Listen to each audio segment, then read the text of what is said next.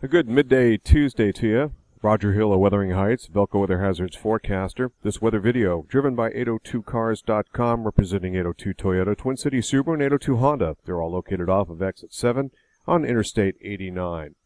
Call your attention first to some smoke. These are, of course, wildfires that have been out of control, parts of Southern California, mostly the northwestern areas, northern areas of Northern California, and then also some scattered fires up in the Pacific Northwest and up into British Columbia. You can see a lot of smoke that trails off and heads basically north and east. This overtopping the ridge of higher pressure that's been plaguing and making for very dry, hot conditions across the west. And the east and central areas, you can see a lot of that smoke from these wildfires of previous days, tracking two ways. It's spinning around an upper level low. This is another upper low. But this, in this case, it's being pulled and split south and pulled out to sea, or pushed off to the north and east, caught by the upper level winds and running through Quebec.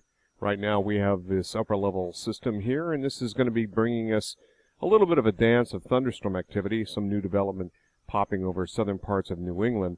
Most of the activity is offshore or has been hanging out to the western side, the colder side of this upper low, across portions of mainly Pennsylvania earlier, and now portions of central and western New York. Current conditions, we have the upper low pressure center here, and most of this heavier rain, the swath of moisture, is wrapped around its western periphery. But there's some other thunderstorms that have been forming in this southerly flow, crossing parts of the plains of Connecticut into parts of Massachusetts, and some of these could make it into southern parts of Vermont or New Hampshire, and probably most of these will split off like this. A few could develop in the southern western parts of Vermont a little bit later on this afternoon. We'll be watching and monitoring. Looking at the HRF model real quickly here, this upper level system, which is spinning away in New York, will then open up as a trough of lower pressure and then push off to the east of us and lose a lot of its characteristics as it does so.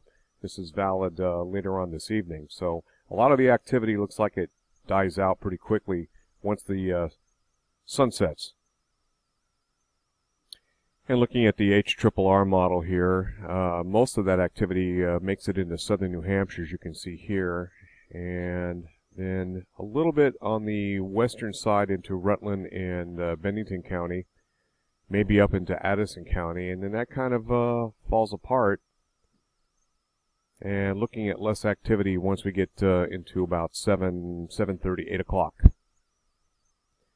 And so the quick European model 6-hourly take, and this would be valid at 2 o'clock in the morning on Wednesday morning. And you can see that little frontal system comes in, and then things do flare up, mainly for northern and western parts of Vermont. And that kind of just lags a little bit into the overnight period and Thursday morning, and then that frontal boundary heads off to the south. So Thursday looks like the best day coming, 1019 millibars hectopascals by early Friday morning. And then we have this business here. This is coming in a little bit faster, where showers and thunderstorms will probably reach portions of western Vermont later in the afternoon on Friday. This looks like the most significant, more robust precipitation totals here, so something we'll have to keep a close eye on. And then that moves on out as we get into later in the day on mostly Saturday evening into Saturday night, and then high pressure returns for a couple fairly nice days as it looks right now for Sunday and probably lasting into Monday.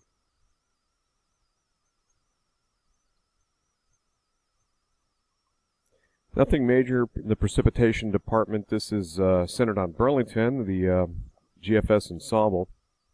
And you can see these little minor showers here. This is 3/10, 6/10, and so forth. You can see the bigger event would occur later in the day on the 17th of August. That would be this coming Friday and into Saturday. So this is a little bit more robust, and still we're talking about 6/10 with this cluster in this group. Total precipitation from the Weather Prediction Center, 7 days of totals. and this is a little bit over 2 inches. This is the blue line is the 1 inch amount. So we're definitely in the ballpark here for some much needed rainfall. Okay, switching to temperature, looking at the GFS ensemble. This is the warmest day. This is 85 degrees. This is centered on Burlington, so this could be a heat index kind of day, but European is not matching up very well with that. I'm seeing a little bit of an undulation here with the warmest temperatures roughly about the top of Mount Mansfield. And you can also see a slight cool down once we get into basically Sunday and Monday and beyond that point with cooler nighttime temperatures. And you can kind of notice that trend here. Temperatures at night getting down below 60 degrees. That should feel good. Quick look at daytime highs over the next 5 days. Kind of neutral, a little bit below normal. This is where these upper level systems have been spinning away. And then we have warmer than normal conditions to the north and out west and also to the south. 3 days later, that's what it looks like. It looks like we cool down, if anything, and temperatures running about 3 degrees above normal. For northern areas, more neutral southern areas. First, looking at the northern hemisphere in North America, we do have some equal cool spots as warm spots. A little bit warmer here, and this is, of course, associated with the warmth that we've been seeing. It's been warm over Greenland, which was cooler earlier, but some of that coolness has now made it into parts of Canada, up around Alaska, the North Slope region. And the southern hemisphere, Antarctica, is really warmed up, 1.4 degrees above normal.